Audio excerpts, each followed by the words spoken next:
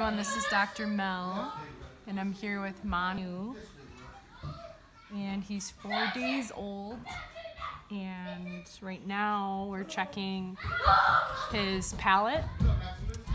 So he was born 4 days ago, and we're making sure that nervous system is functioning well, making sure spine is functioning well, because this gives them the best opportunity to adapt to life right from birth.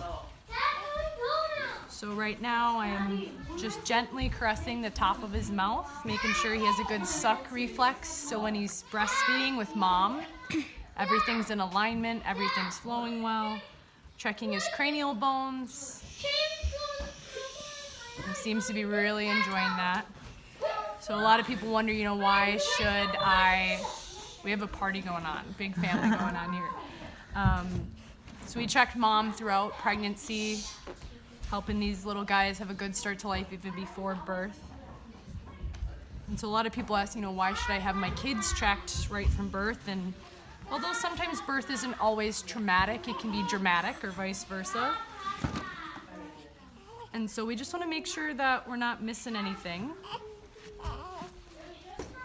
There can be things out of alignment before kids even have symptoms, so mom knows the value of having spine checked and kids functioning well, so I saw that.